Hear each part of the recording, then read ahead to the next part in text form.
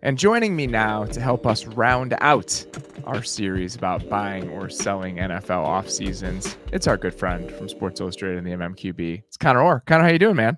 Hi, Robert. I'm doing good. How are you? I'm doing okay. My body thinks it's 5 a.m. right now. So other than that, I'm doing great. But if I say anything weird or if I just trail off randomly at the end of a sentence, I'm dealing with some pretty serious jet lag right now. But I'm happy to be back to it. I woke up this morning at like 5 a.m. and I was just getting going. I'm back. I'm working. I'm excited. I feel refreshed. And then I just hit a wall in the middle of the day. So it's gonna be an interesting experience over the first few days of this week. But we're gonna be okay. It's gonna be all right. It's good. If you like feeling that way, I highly recommend multiple children under the age of 5. That'll That's give why you I a can't perma complain. feeling. Because for Yes. the most part, I get to operate at a decently high capacity all the time. And this is an outlier for me, but I'm excited to dig into this. We're going to talk about 8 teams that are in transition, is how we're phrasing this and how I'm lumping these teams together for multiple different reasons. One, it feels nicer than framing them as the worst teams in the league. And two, there is a team we threw into this group because it felt right, even though we've done most of this off of Super Bowl odds and it doesn't really apply to them. And that'll be one of the first teams that we talk about here. But before we dig into those 8 teams, some pretty big kind of seismic NFL news came down earlier this morning. And it's news we all expected to happen sooner rather than later as we marched toward training camp. But it is official. The Justin Jefferson deal has arrived. 4 years, $140 million, $35 million a year, $110 million in guarantees and practical guarantees. A lot of other monster numbers involved in this one. But when you saw the deal come down for Justin Jefferson, when you saw the details come down for the Justin Jefferson deal, what was your first reaction this morning? It's funny. I texted a couple of agents who have been involved in some pretty high profile receiver negotiations, and I got 2 completely divergent answers. The first was Justin Jefferson had their back against the wall. Twist the screws. The Vikings have already set the precedent for a fully guaranteed contract. Don't step a foot on that field unless $125 million is in your bank account the day that you sign that deal. And then another agent said, "You're an idiot. He's getting an $88 million cash flow over 2 years. That is phenomenal." Justin Jefferson's agents knocked it out of the park. So I think it just depends on how cynical you want to be, but I'm happy. It makes all the sense in the world for the Vikings. You cannot let JJ McCarthy go into his first camp without Justin Jefferson, and the draft has passed. You missed your opportunity to choose a successor if you wanted to, and so this was the best that you could do. I think not handing over a fully guaranteed contract represented a pretty massive victory for the Vikings. Yeah, if we're operating in a traditional structure here with traditional expectations, I think it's about what you would have expected. If that 35 a year number, I think I said it when the Bosa deal happened. I said, okay, if I'm Justin Jefferson's people and they're represented by the same agency, I want the biggest contract ever for a non-quarterback. And that's exactly what happened. And then you saw some of the intermediate steps happen with the wide receiver market over the last couple months. If I'm on Ross St. Brown's getting $32 million a year and AJ Brown's getting what AJ Brown's getting, this is about where we expected to land.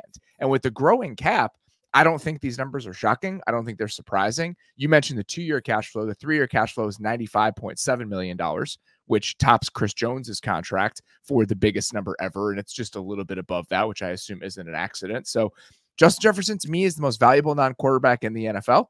And now he is the richest non-quarterback in the history of the NFL. And I don't think there are that many more complicating factors than that.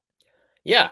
The only person who I would be nervous, and this has sort of been an outlier take of mine. So CeeDee Lamb cashes in because he has to get his deal soon, right? And this benefits him because even though statistically he's comparable to Justin Jefferson, I would say if you polled probably 10 wide receiver coaches in the NFL, 10 of them would want Justin Jefferson over CeeDee Lamb. That said, CeeDee Lamb will get a little bit more money than he would have gotten before. This is good for him. A rising tide lifts all boats sort of situation. Except if you're Jamar Chase, aren't you a little bit nervous? And here's why. Because that $35 million a year threshold, Justin Jefferson's the greatest wide receiver in the NFL. That number now is set in stone, right? That is, you can't go above this unless you are the greatest wide receiver in the NFL. if you're Jamar Chase, does this cause the Bengals now to say, okay, well, now we can wait? Like, we can wait and see if he holds up. We can wait and see if he diminishes in productivity. We can play the game a little bit because you already know what you're going to have to hand him best case scenario, right? You already, the number's already there. The framework for your deal is already done. So what is the disadvantage outside of making your second best player really mad in waiting at this point, Yeah, it's a good point. I wonder if you're Chase's people, can you make an argument as the cap goes up that you deserve a percentage of the cap that's in line with the Jefferson deal, even if it's more than 35 million? But that's not typically how this has worked in years past. So I actually think that's a pretty good point. It just seems like what the number is going to be. The framework is in place unless you have issues with the structure, which that's the only really thing that's held the Bengals back in previous years. Maybe then in that case you wait a little bit, but it just seems like getting it done now and making everyone happy when it's an inevitability is probably worth it for both sides. I mean, that's always, it blows my mind that it's always the right thing to do. Like what the Lions have done is the right thing to do. What the Eagles traditionally do is the right thing to do. Why do we only talk about like 4 teams doing this? You should pay your young players early. Any NFL player that I've ever talked to, and you and I have been in locker rooms for a long time, Robert, what motivates you? It's a sense of competitiveness, but it's also a sense of appreciation and security. And this is the same in business. It's the same anywhere. Paying guys early is such a win. And to me, it drives me absolutely crazy when teams decide to make this go to the last minute, just like the Vikings to this Justin Jefferson deal. And when it's unprecedented, I think you can understand that. But now that the precedent has been set, I think it should grease the wheels for some of these other contracts. The other number that I saw today that I thought was interesting is that Barnwell threw this out. It's about 13.7% of the cap, which is a little bit less than what TJ Watt got and what Nick Bosa got. So if you want to look at it in those terms, it's not quite the record-setting deal that it's being made out to be. And it's actually in line cap-wise with what Larry Fitzgerald and Megatron got paid about 10 to 12 years ago, that 13.7%. I think an important point there, though, is that those guys were both operating off of extensions that they had received as top 3 picks in the old CBA. Right. So if you keep that in mind, because of that starting point, those are massive contracts that they were given from the jump. I think with that in mind, this is still a representation of the huge jump just in terms of conventional wisdom that wide receiver value has taken over the last 3 to 4 years. Because the difference between this deal at 35 and what Tyreek Hill got at 30, there's nothing fake about this. No. There's no huge number at the end of the road that's pumping up that AAV. This is a very real $35 million a year deal. And I do think it is a representation, as we always knew that it would be, about where wide receiver value exists right now compared to where it existed 5-10 years ago. Speaking of Tyreek Hill, how much are the Dolphins kind of freaking out right now? A little bit, right? Because the word is out on Tyreek Hill's contract. I mean, it always was. But I think that our knowledge of sort of the Fugazi back end of that deal and Tyreek saying a couple times this offseason, hey, pay me, is a acknowledgement that, they're going to have to pay him a lot of money to come back this year, because outside of Justin Jefferson to the Vikings, what other wide receiver is so intimately important to the success of his team than Tyreek Hill? Absolutely. And now you're also staring down a Tua extension this offseason. Things are going to get pretty complicated and pretty hairy financially for the Dolphins over the next couple of years. All right. Let's dig into these teams, and let's start with that team that doesn't really belong in this group if you look at some of the other markers that we've used. But because they have a first-year head coach and because I had to do 8 teams a show, it felt natural to put them here. And that is the Los Angeles Chargers. Are you buying or selling the Los Angeles Chargers offseason to this point?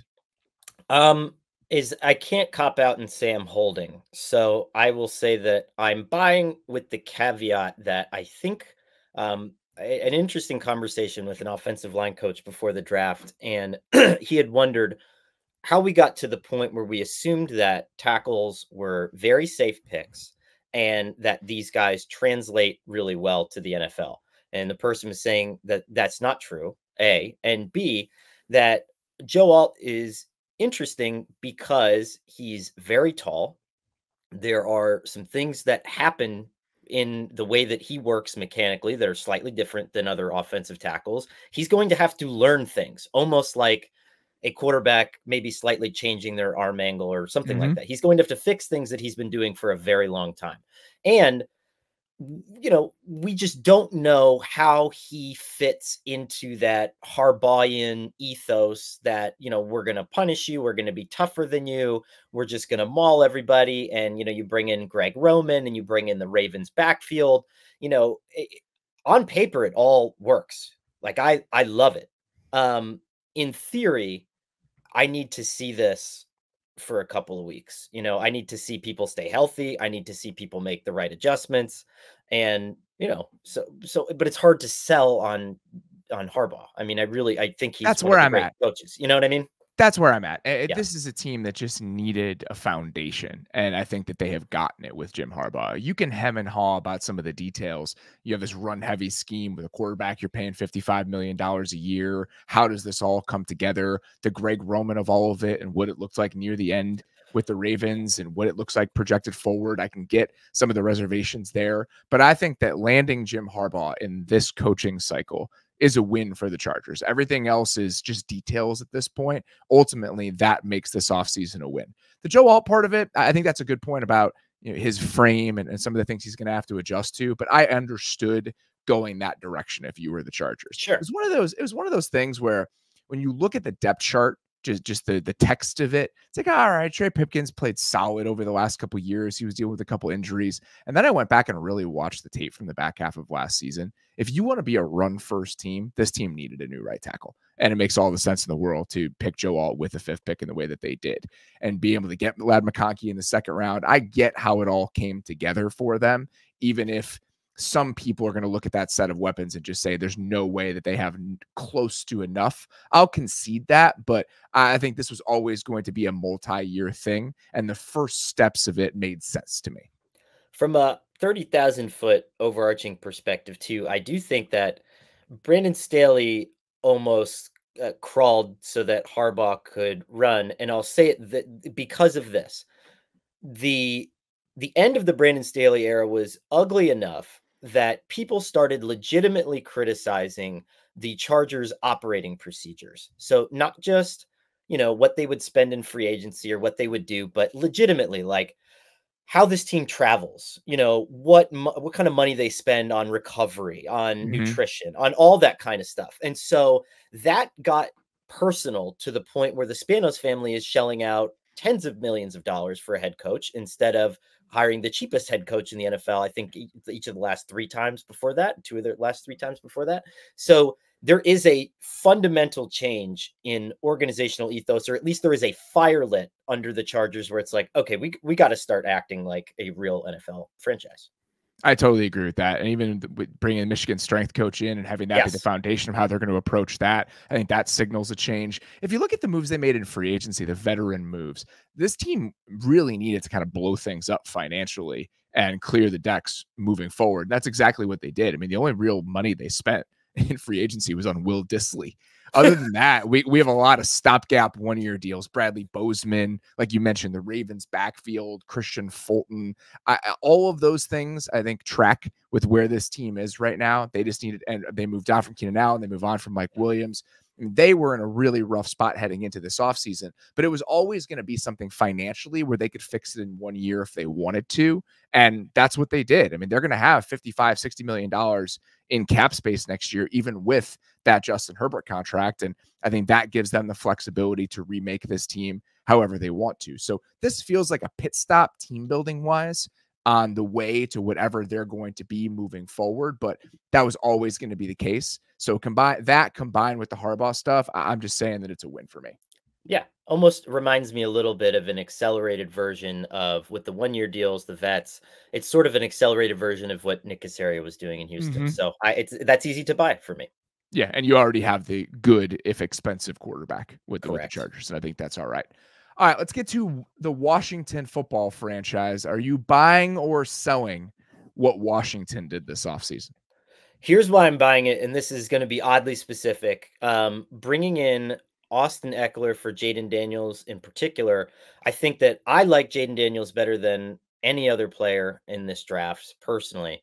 I thought he was the best quarterback in this draft. And the one rub I think that you could legitimately have on him is his inability to protect himself when he leaves the pocket, which, as we saw with Anthony Richardson, can be possibly devastating to a season. So when you bring in Austin Eckler, when you bring in someone like Cliff Kingsbury, I don't think you necessarily have to be sold on the scheme right away, but you have to be sold on the idea that we are going to teach Jaden Daniels to get rid of the football on time. We are going to place him there with a running back who is going to facilitate very easy completions and easy yardage out of the backfield. And that is one of the number one facilitators for confidence, for steady growth. You look back at Drew Brees, Peyton Manning, Tom Brady, all these guys. It was the number of checkdowns equates to higher efficiency numbers, better completion percentage, all that sort of stuff. So I thought it was smart. I don't know what I think about Cliff Kingsbury and Jaden Daniels fit necessarily, but I think that at least the fundamental pieces are there for him to be comfortable and to have success early.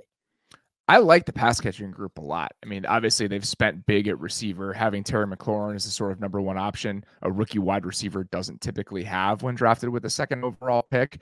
Hopefully you get more from Jahan Dotson in year 3 than you got from him in year 2. Here's why I'm selling it though.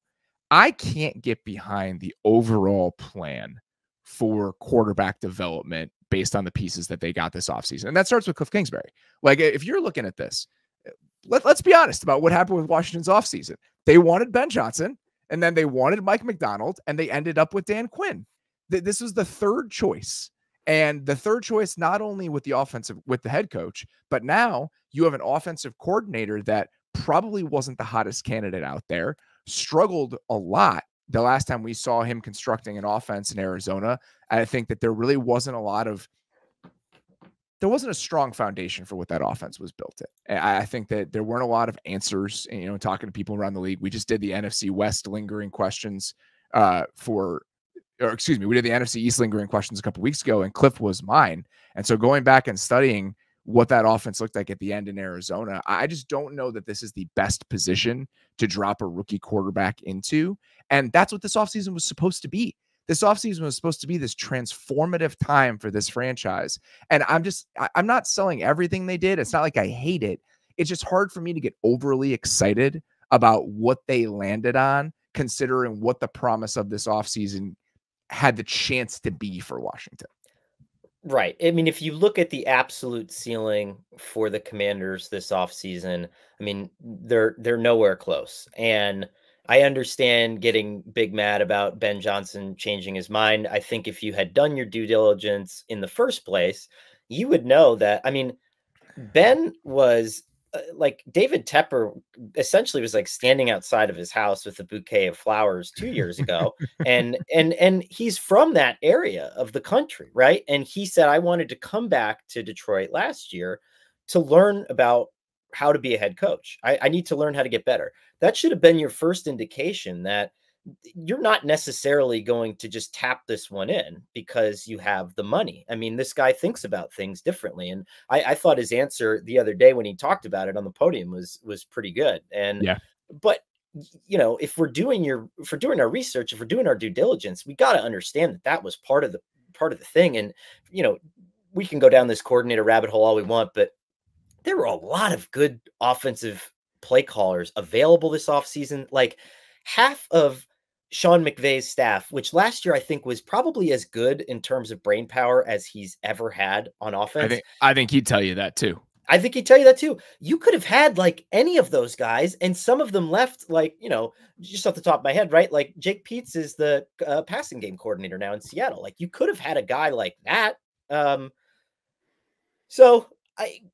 It could have gone either way, but I do think that is still the offensive room that I am buying highest on. And, Cliff and Sean know each other well. I mean, this is well documented, but you have to go back to Arizona and think, is this what I want to hinge my immediate future on? I'm not 100% sure. So I agree. I think it's a good point. And even this isn't just about Ben Johnson. Let's play this hypothetical out. Let's say it's Mike McDonald. You take the Seahawks current staff. It's Mike McDonald, Grubb, and Jake Peetz instead of Cliff Kingsbury and the other guys they have on that Washington staff right now. I'm more excited about that. maybe that's just me being enticed by something I've never seen at the NFL level. But I think what Ryan Grubb did in Washington last year has me a lot more excited about than what Cliff Kingsbury did with USC last year. Well, you know what you did? You bypassed the Tesla Cybertruck, which could be cool or it could be a complete disaster, and you got the Honda Pilot. You know, you like Dan Quinn is going to keep this thing on the road, man. He's Yeah. got two hands on the wheel, like he knows how to do this. You know, every time this was like a rite of passage at the MMQB when we used to go down and visit him in Flowery Branch, and I used to look forward to those trips. He has the whole place just it is like a circus of culture. It's just wonderful. It's a fun place to go to work. And so I do think at the very least you made it a fun and tolerable place to work after a decade more of like melting hell. So I'm with you on that 100%. And I think that is important. To me, it's more about the offensive infrastructure part of it than it is about the culture part of it or even the defense part of it. It's not about Mike Macdonald over Dan Quinn. It's about what Mike Macdonald would have brought with him on the other side of the ball versus what Dan Quinn did. Yeah. In terms of veteran additions, I think it all makes sense. You know, they didn't get crazy in free agency. It was a lot of mid-tier deals. Tyler Biadasz, Dorrance Armstrong, Frankie Louvu, all of those make sense. I kind of like the swing on a guy like Jeremy Chin, you know, and what he could be in this defense, considering what Dan Quinn did with similar tweeners when he was in Dallas over the last couple of years. Outside of Daniels in the draft, I get what they were doing. You know, Jerry Newton was probably the best player available at that spot. You're a rebuilding team. Mikey Sainer still, you know, brings a certain type of attitude.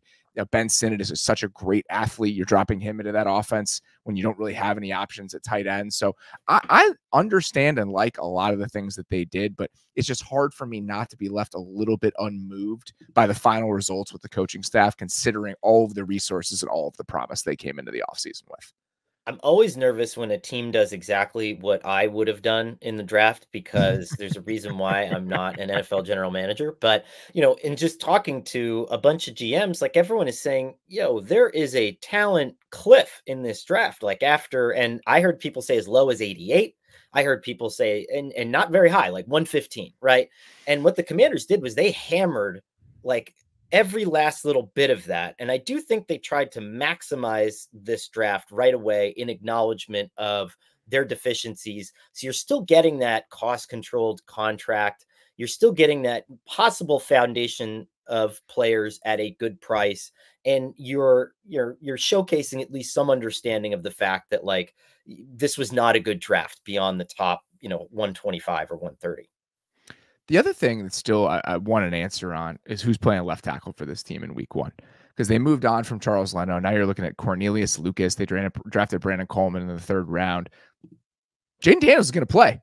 We know Jaden Daniels is going to play. So that's the one thing where I thought that they would be a little bit more aggressive with some of those resources that they had in the 2nd round, maybe trying to move back into round 1, even though there weren't that many guys available after 25. So that's the one spot that I just thought they would be a little bit more urgent about how they'd ultimately address it. And they haven't been to this point.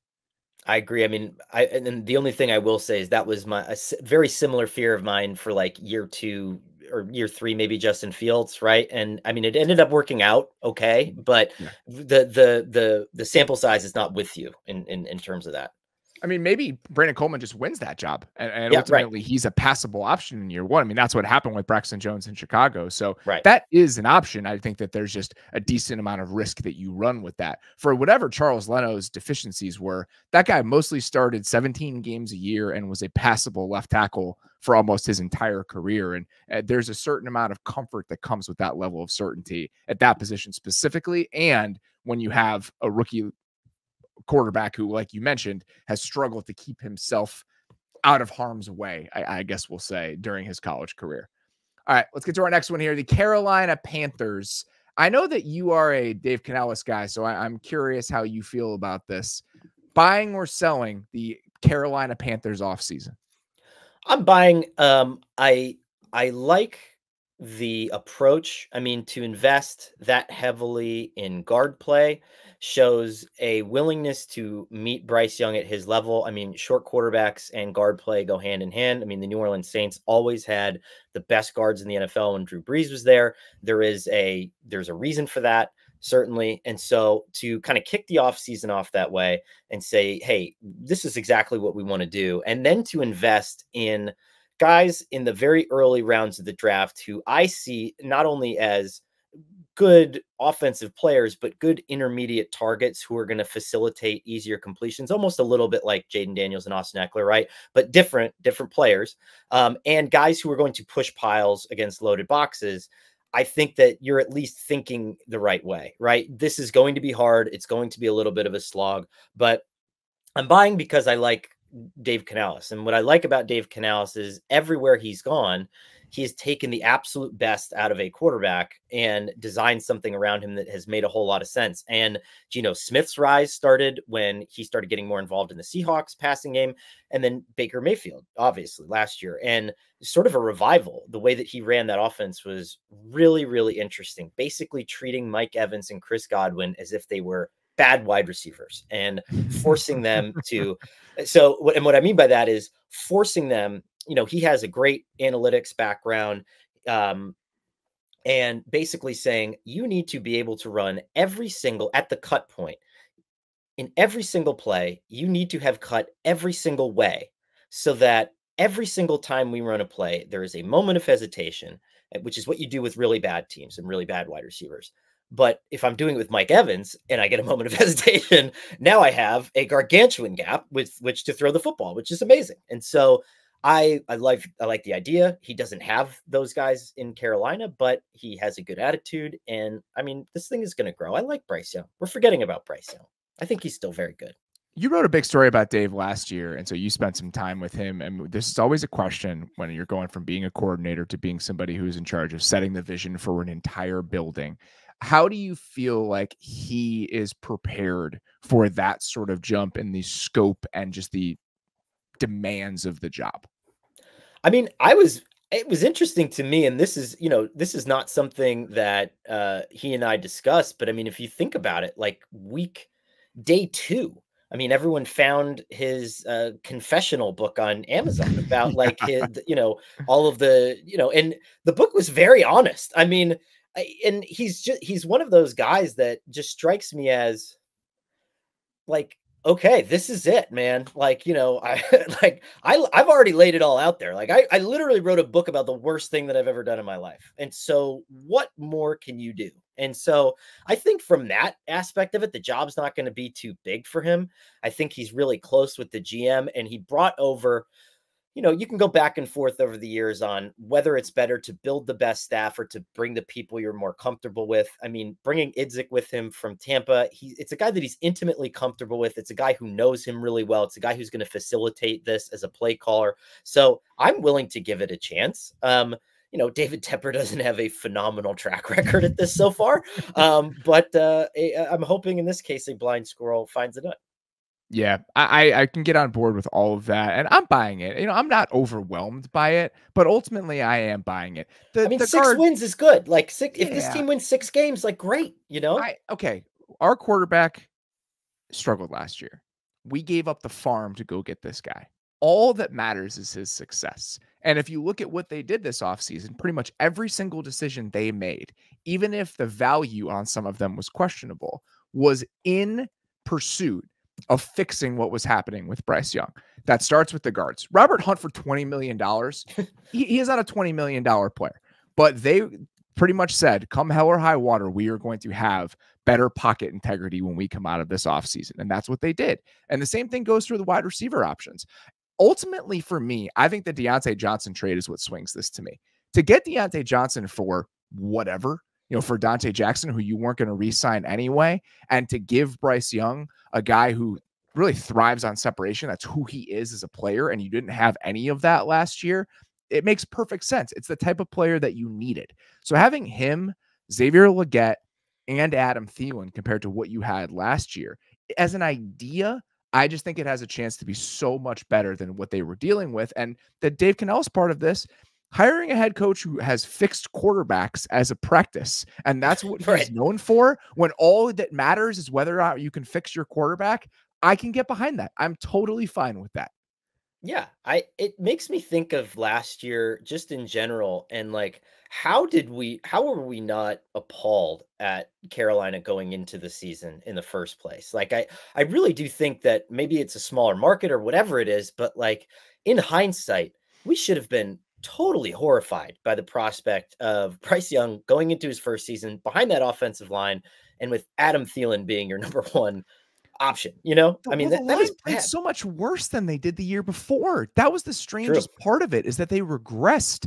And I don't know if this is something, it's something I have to probably have to study a little bit more. And we haven't done our NFC South lingering question show yet, but looking at what happened when Frank Reich was in Indy in 2022, and then how much better the same group of players played last year for the Colts along the offensive line, and then flipping that for Carolina, where the offensive line coach was the same, the players were pretty much the same, and the group played demonstrably worse for the Panthers last year than they did the year before. I don't know how much of is there and in his role in all of that, but I don't think it's a coincidence that we've seen an improvement and then a decline from that group specifically when Reich was there over the last couple of years.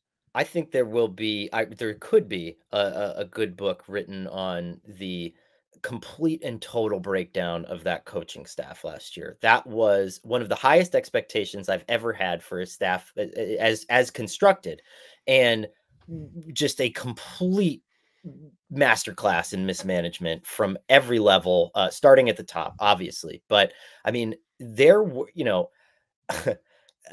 you hear from some people that are like, there are people that are calling plays who don't see the quarterback until Sunday in this build, like during that season.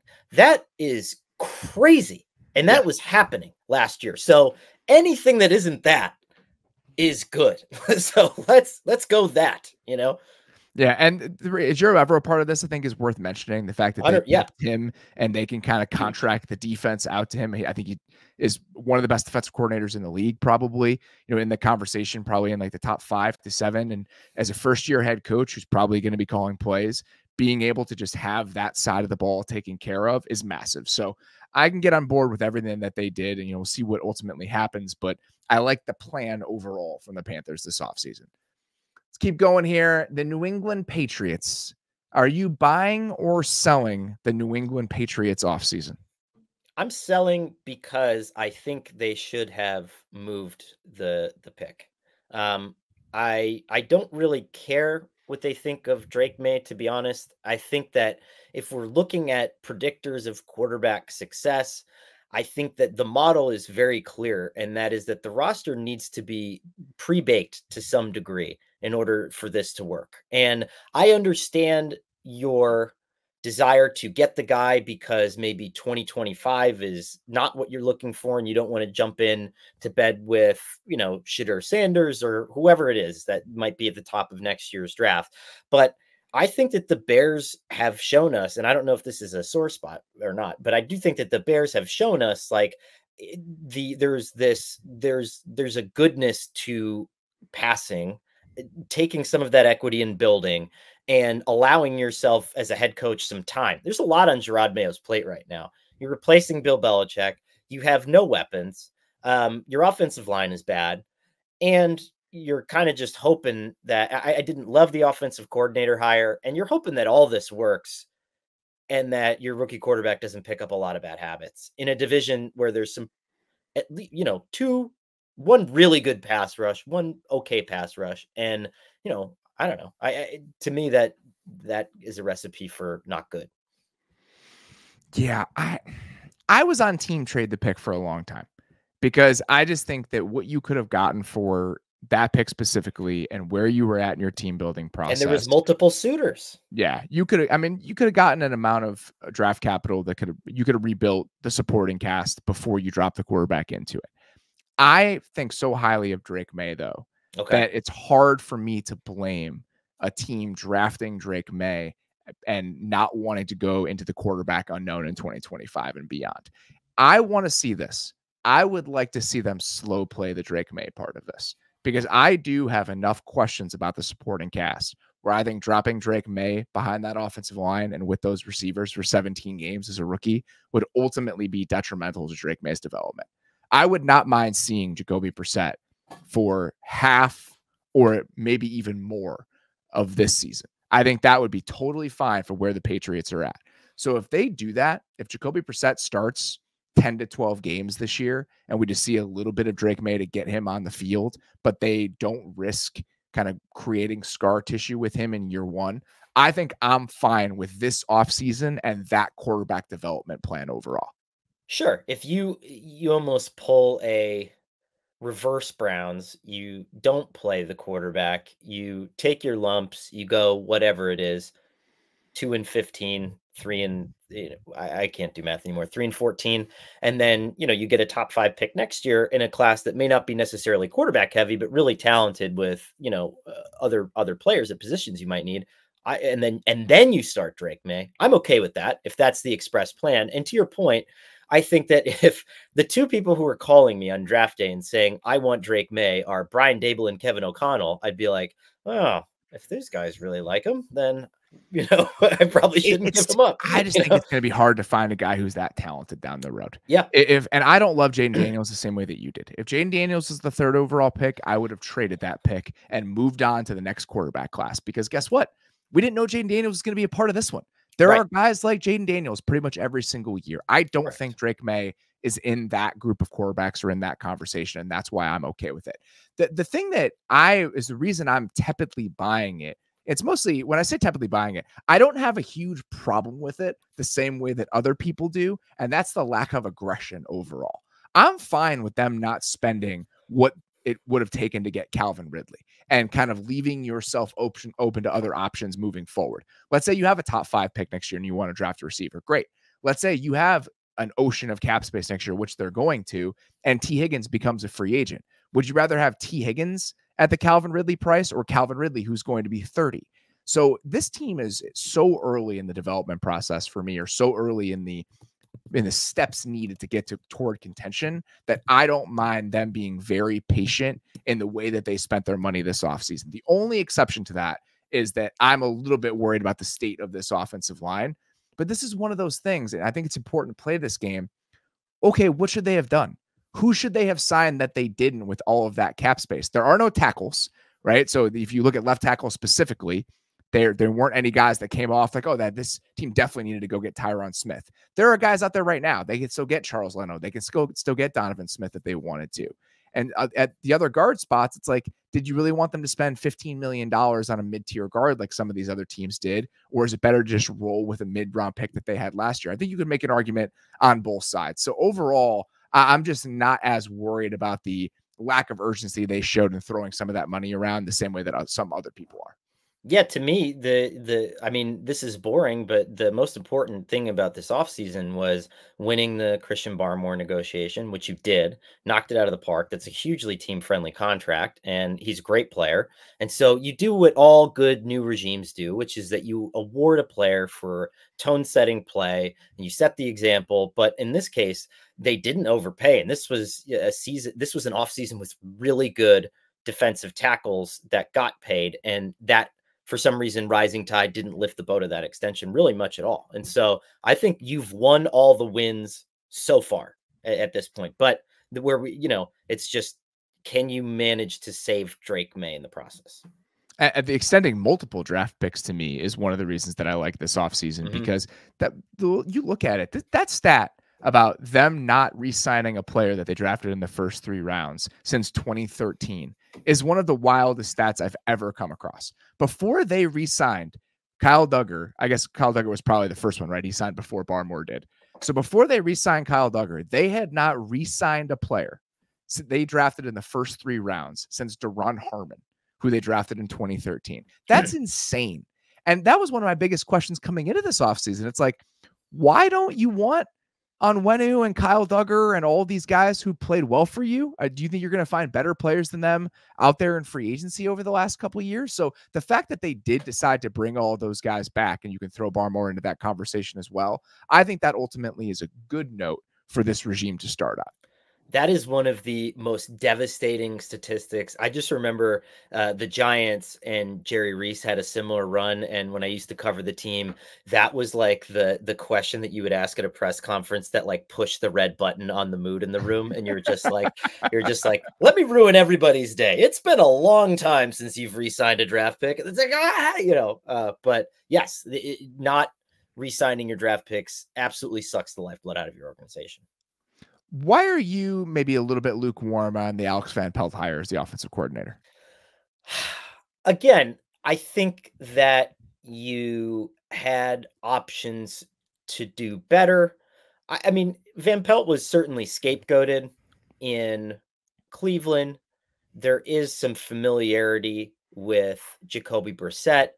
But to me, if I were Gerard Mayo, I think what I would have wanted is either someone way younger and someone who's going to blow you out of the water with the way that he creates matchups, does all sorts of stuff like that, or someone who can better assist you with the gargantuan task that you are taking on. Because, if you talk to people in New England, like there are some things about the way that Bill Belichick operated. Like there's going to be a lot of stuff that has to be brought into the 21st century, a lot of stuff. And so, you're going to be preoccupied to some degree with a lot of things that maybe other coaches wouldn't have to deal with. And I think that having somebody who's been in the chair, who's had some experience, who can take some of the heat for you would be valuable, And so I just think that you probably could have gone in some other directions.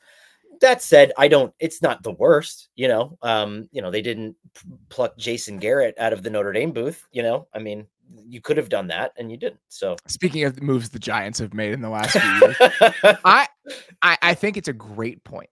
When we see these offensive coordinator hires, I think you can go typically one of two directions, right? You can sign that. I went through this with the Bears. You can sign somebody, you can hire somebody who is the young hotshot option, who's the unknown. Let's say Zach Robinson in Atlanta. Like that. That's how I would frame him. Or you can sign somebody who has done a solid job as an offensive coordinator in the past, and you know what you're getting, aka Shane Waldron. Alex Van Pelt is neither of those. Right. He's been in the league forever, but he's never been a play caller before. So you don't have certainty and you don't really have that much upside. So I totally get that, because he falls in this weird third bucket that's kind of hard to get excited about.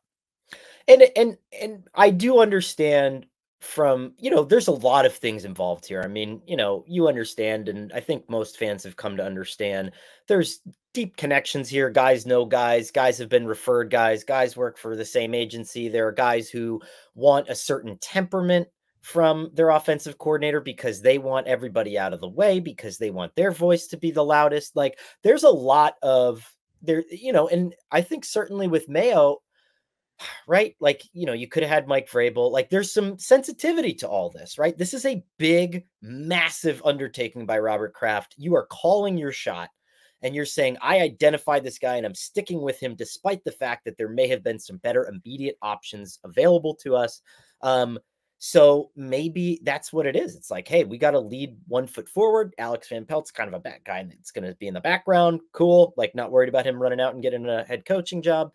That could have been part of the consideration. I don't know, but yeah, I just wasn't totally blown away by it. I mean, that staff to me isn't one where I'm like, whoa, baby, yeah, it's hard to get excited about it. I mean, there's a lot of unknowns. Like Scott Peters is their offensive line coach. He was the assistant offensive line coach for the Browns. He's never done this before. So It's this weird combination of not young and exciting, but also unproven. And I think it's hard to get worked up about that. Yes. All right. Let's get to our next one here. The New York Giants. Are you buying or selling the New York Giants offseason? I'm buying the New York Giants offseason because I have already convinced myself that Drew Lock is at some point going to assume the starting quarterback job. And not only is he going to do that, but he's going to play extraordinarily well with Brian Daboll. I think this is Geno Smithian. And the reason why I think that way is because the Giants were still plucky and borderline competitive last year. I'm a Brian Daboll guy. in Drew Lock's 2-game sample size last year, if you take a composite of those 2 games, Daniel Jones only had a better passer rating in 1 of his 8 starts last year. So, Drew Lock, I think, could be a quick RPO kind of guy. I think you can manufacture, Brian Dable manufactured touches with Stephon Diggs when he was literally the only offensive threat on the field outside of Josh Allen running, which is a big threat. I'm not trying to take anything away from that. I think he's very good at that. I think Locke oddly gets this team to 8 or 9 wins. And I know that sounds crazy, but I am buying that vision. I absolutely have fallen in love with it, and no one can convince me that anything else is going to happen. I love that so much. I love that of all the moves they made this offseason, it's the Drew Lock signing, Drew Lock taking over as the quarterback that ultimately is getting you there with the Giants. Let's go! I mean, as somebody who is just not a Daniel Jones person, I'd be totally fine if that ends up happening. And that's what's difficult with this, is that I think it's hard to separate what they did this offseason from the looming Daniel Jones situation. But if we are separating those things, I'm kind of buying it. I think it all makes sense. They needed severe upgrades along the offensive line. And John Runyon at $10 million a year is probably pretty rich, but they really just needed starting caliber players. And the Jermaine Illuminor signing, I don't think it's not the most exciting thing in the world. This is a guy who's been a swing player for huge chunks of his career and was a solid tackle for the Raiders over the last couple of years. But what they did with him, the fact that he can play guard right now, and if the Evan Neal thing goes south, he could potentially bump out to tackle. The price they paid for that level of flexibility and that sort of contingency plan, that makes a lot of sense to me. So I feel like them getting to a starting offensive line that is a passable starting offensive line is the most important thing for this team this year. And I do think there are pathways with the players that they signed and bringing over Carmen Bracilla, who was with the Raiders over the last couple of years. And I think got much better play from that group than the pieces would lead you to believe. Ultimately, I think that that's going to be just fine compared to what they had last year. And then you can go ahead. No. I was just going to say too, I'm not ready to give up on Evan Neal. I think situationally, and I also thought that he was one of the best players in that draft, and I advocated for the Jaguars taking him #1 overall. So I'm in deep here. We go back to this idea of tackles being safe picks in the top 10 and how it's selective memory that would lead us to believe that. Correct. Yeah. So I'm in deep here. I'm compromised. I get that. I have a reason to need this to work out, but I do think that he played some of his best football in the weeks leading up to the sort of derailing injuries. And so, and it can't get worse, right? I've never seen a team, and, you could say what you want about Pro Football Focus grades, and I try not to, you go on what you see, but I've never seen a team start for 16 games the worst offensive lineman at 2 different positions. In Evan Neal, I think was the 81st best offensive tackle in the NFL. And John Michael Schmitz was the worst center in the NFL last year. And that's even before you start talking about the guys they had to try out at guard. I mean, it is one of the worst collective offensive lines I have ever seen. Yes. There were multiple games last year at any stretch of the season where they could not function as an offense because you had 3 guys. If it's one guy and you can protect him, fine. There were games last year where they had 2 to 3 starters who were consistently getting beat almost every single play.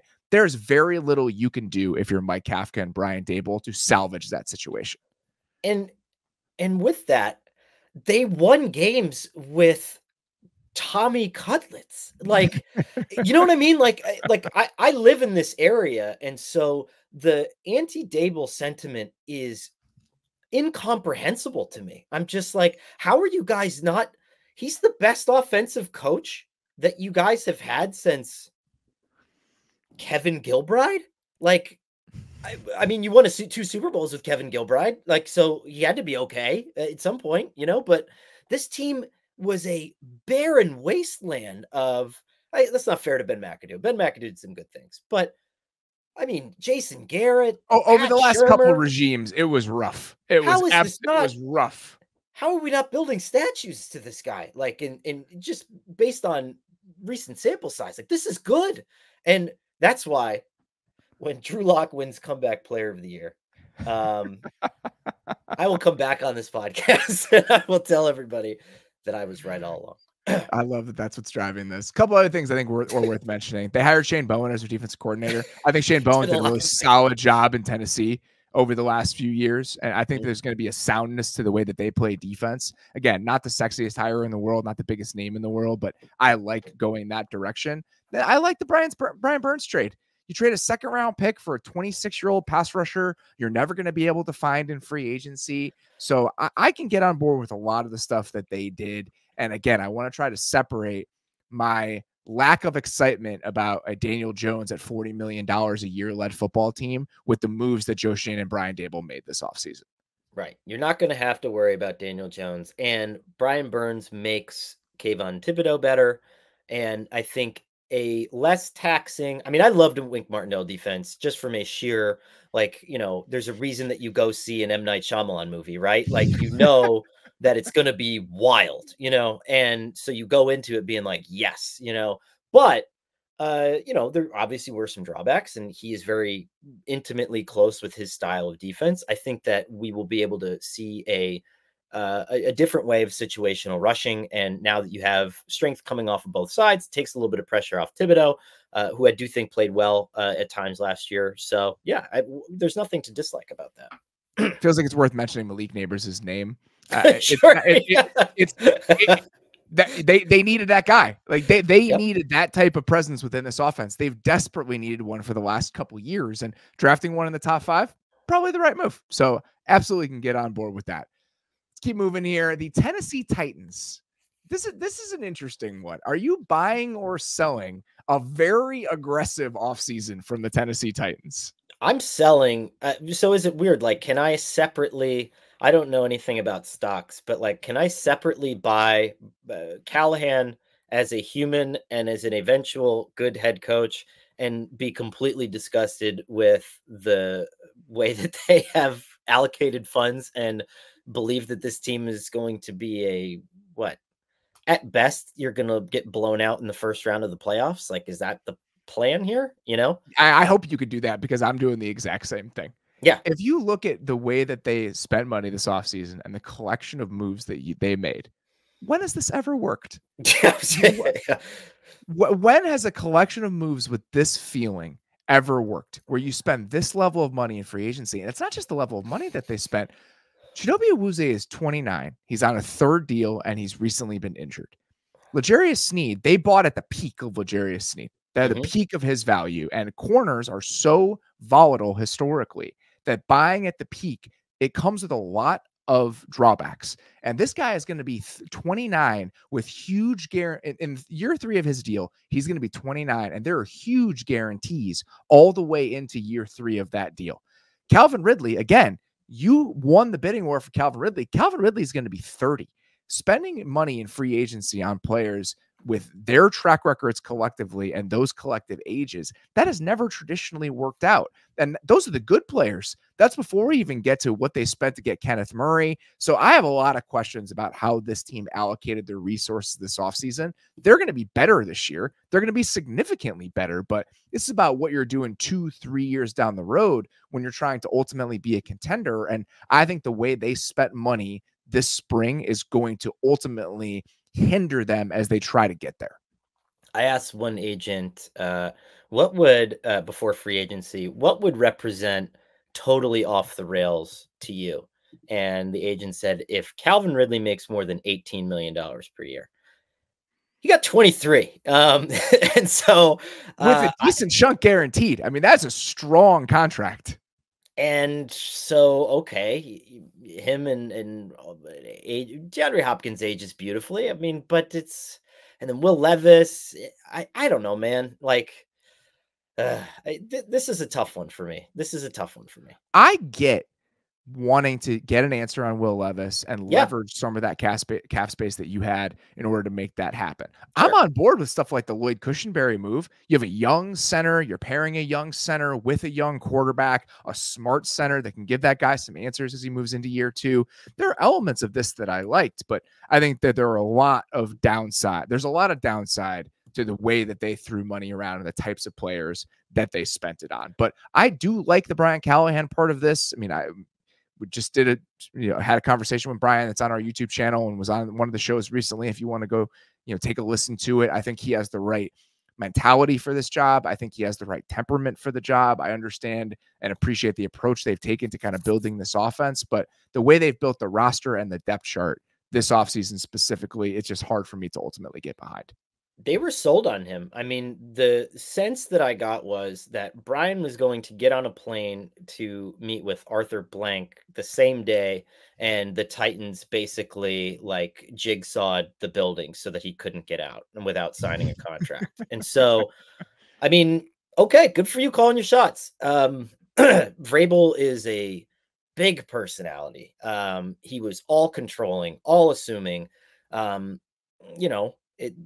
There's going to be an extraction period there where there are guys who have been there who are used to a very certain style of person and play, of intimacy and involvement. So, and Brian is very much the opposite kind of guy, and not in a bad way. Like, opposite personalities work all the time in the NFL, but we make jokes about, hiring the guy who's going to put the ping pong table in the locker room and then firing him, and hiring the guy who's going to take the ping pong table out of the locker room, and so on and so on. This is one of those situations, and who knows whether or not it's going to work. I like the way they built the rest of the staff. I mean, specifically, I think getting Bill Callahan is a coup for a team that needed better offensive line play. And I like the Denard Wilson hire.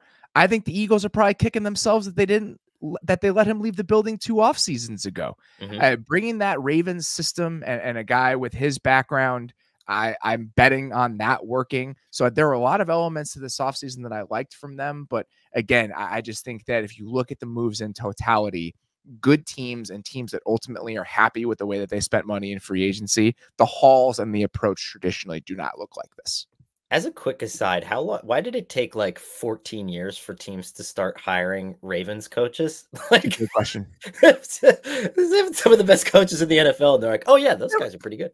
There was probably a wave, and I'm trying to remember this anecdotally. Like, obviously Rex Ryan was a Ravens guy, and so I'm sure there are guys being plucked off that tree more often, probably maybe 10 years ago than there have been recently. And maybe they ran a very specific kind of defense over the last several years. Like that wink way of playing is not the way that a lot of teams would have wanted to live. It was actually kind of anti the defensive meta that had been evolving and kind of rising in the NFL. And watching Mike McDonald build his version of it that is the same defensive system, quote unquote, but has a level of flexibility built into it that the Ravens never really had under Wink Martindale. I think that's opened a lot of people's eyes into what sort of system this defense could be and the benefits of it around the league.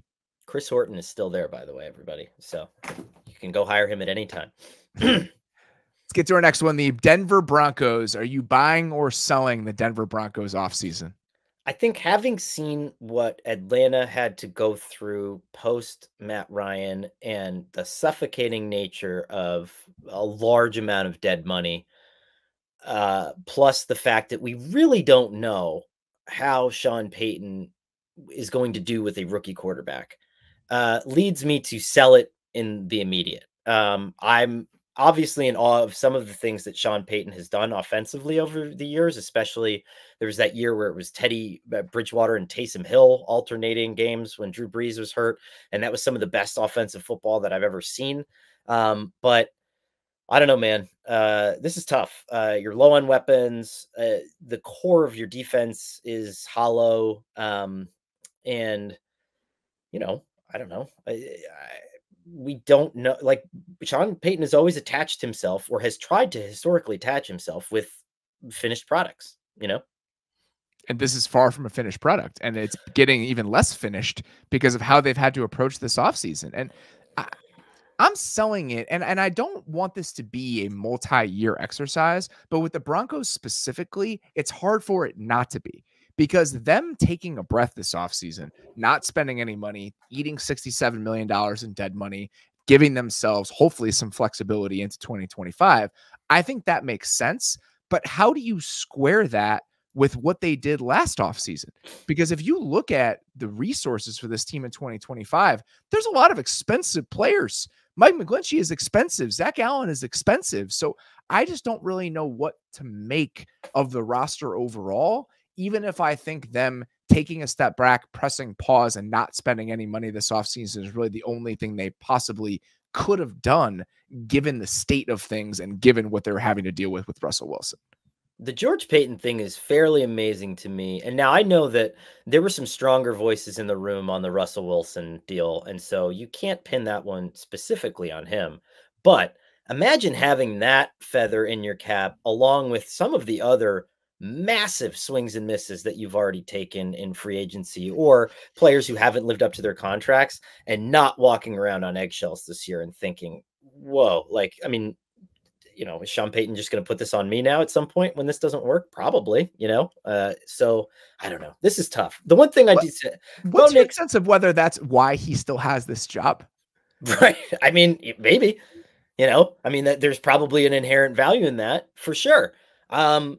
But if we're just talking about the value, so I had the Broncos taking Bo Nix, which is like the one smart thing I did in my mock draft. And the reason why is, I do think that above anything else, there are coaches, Andy Reid among them, who do value the NIL landscape as it is, because it is creating a ton of situations where these guys are getting more repetitions at the college level. I talked to Bo Nix's dad, and he's like, listen, Bo is 24 and he's married and he owns a house. Like, yeah. and that those aren't clearly, I'm married and own a house and I dress like a child and act like a child. And, that's not a biomarker for maturity necessarily, but you're going into a situation where you're probably going to be able to handle this a little bit better and a little bit differently than some other guys. Could I see him playing as a top 20, maybe like the 20th best quarterback in the NFL, 18, 19, 20? Yeah. I don't think it's going to be a disaster. It's not going to be Zach Wilson. There is that. Like, it's not going to look awful is what I think. For me, though, when you're spending a first round pick on a quarterback, right. Yes, shooting for the middle with that pick is just difficult for me to get behind. Put that driver back in your bag. Let's say, all right, let's say you're in a situation where like the Vikings are. And I think that JJ McCarthy physically has more upside than Bo Nix does.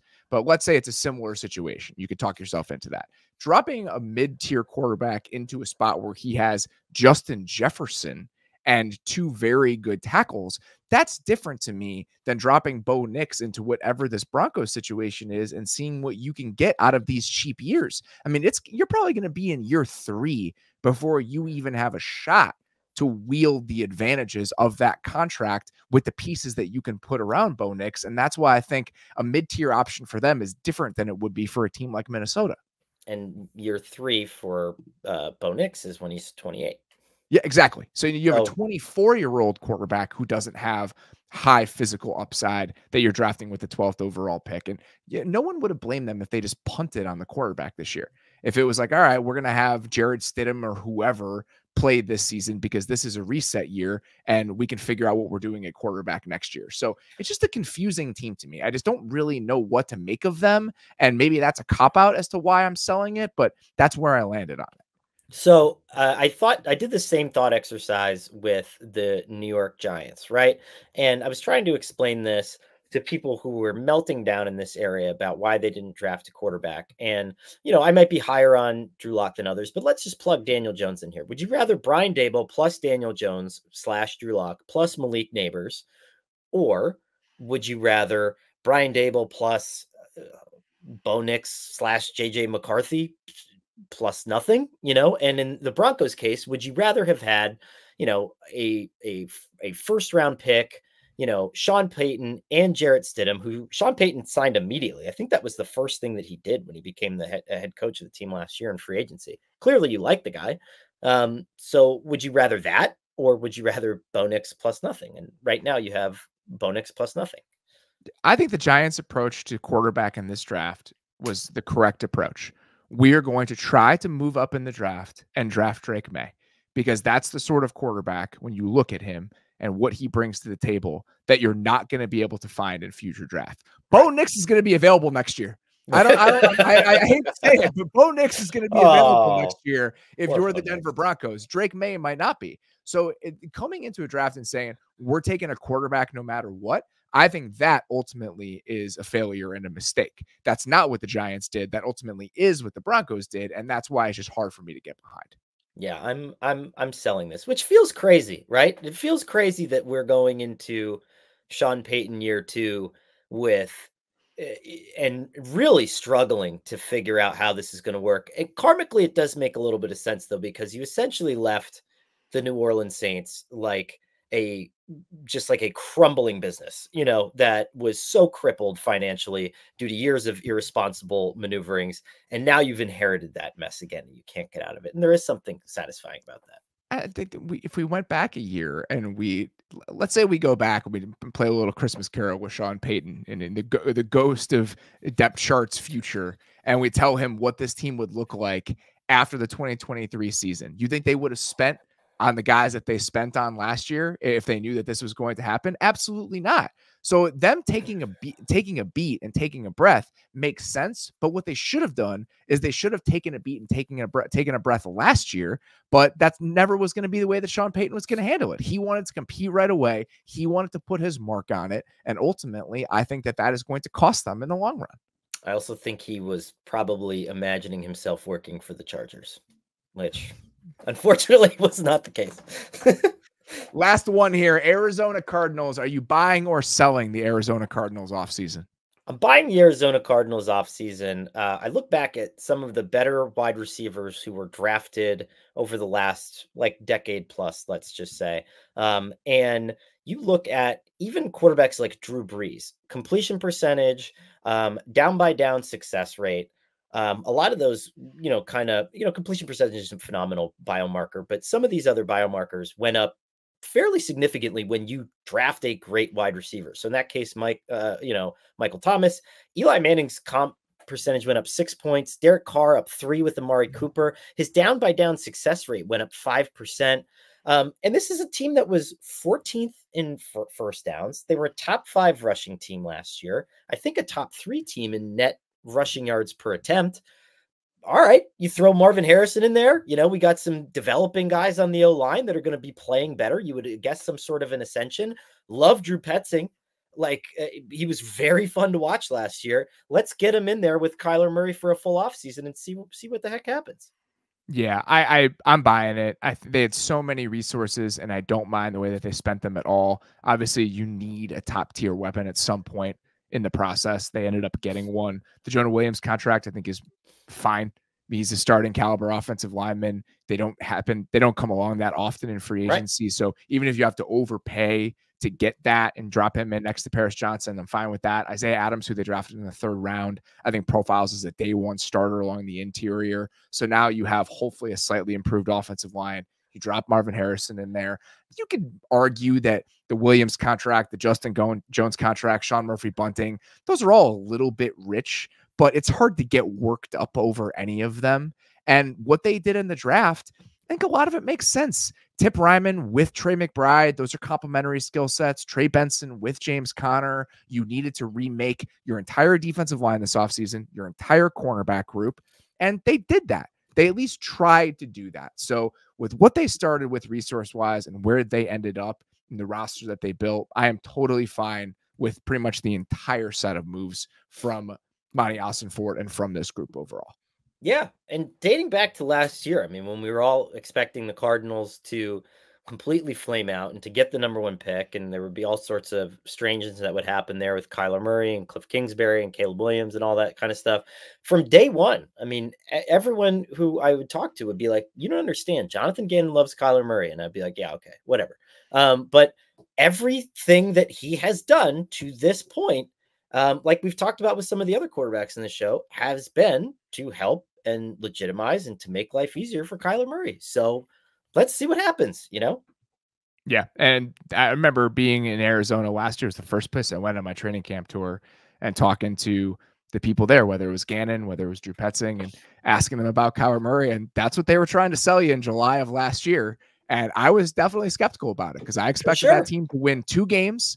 And if you have the number 1 overall pick and what we all expected in July of last year to be a historic quarterback draft with Caleb Williams and Drake May, the idea of passing on those guys on rookie contracts in favor of Kyler Murray based on the way he had played in the injury history, that was hard for me to imagine. But you land at 4. They did like working with Kyler, and this is where we ultimately land. You get Marvin Harrison Jr. instead in an offensive ecosystem that I'm with you is easy to get excited about based on what we saw last year. And I think it all makes sense, and I'm looking forward to watching it this year. Could you get yourself to the point where you could see them competing for well, maybe not second place, but third place in that division? Yes, because Me I think too. there's enough question marks about what the Seahawks are going to be this year. What do you Same. think about the 2024 Seattle Seahawks? I'm not optimistic, and that again is not a reflection on Mike Macdonald, but I don't think you make a move like that and blow things up if you didn't think that you were fundamentally fairly far down the wrong path. You know, I do Yeah. think that there's going to have to be some turnaround there.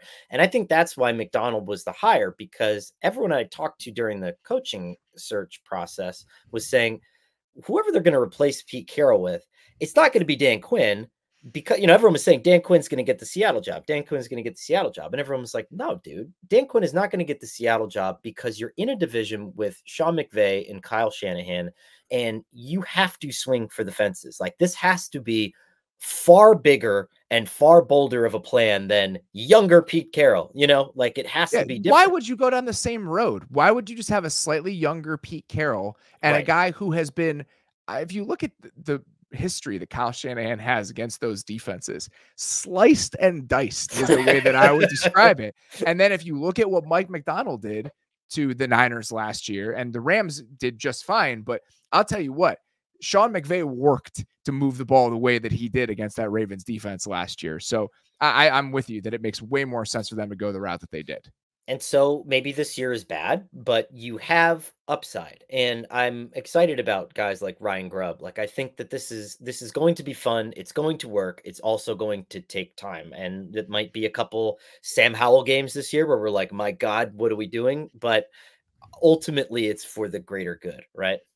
I totally agree with you. And if you look at what Arizona did, just one last kind of point here about the way that they approached the draft, they had so many picks, and it was volume shooting. They spent a second and third round pick on guys in the secondary with Max Melton and Elijah Jones. They spent a fourth round pick on Dardarian Taylor Demerson, and they spent a third round pick on Trey Benson, a third round pick on Tip Ryman. These are connective tissue of the roster sort of picks. That's the hope, and I think ultimately this draft will go a long way in shaping what the future of the Jonathan Gannon tenure ultimately looks like in Arizona. And when you have that many picks, it's a big help in ensuring that ends up looking pretty good. I think 5 in the top 104. So again, I Yeah. mean, I think that there's a lot of there is a lot of potential for some value there for sure. All right. Conor Orr, that is all we got. As always, man, sincerely appreciate you taking the time to chat with us. Tell people where they can read you, listen to you. What do you have on tap here as we get a little bit deeper into the offseason? Yeah, I mean, si.com and the MMQB podcast and the magazine. Like, go out and, like, read a hard copy of something. Put your phone down, go to the park, and I will say this. I'm very, very excited. Knowing what I know about our football preview issue coming up later this summer, knowing what I know about some of the new plans. I don't know if people may have heard we've changed ownership at SI.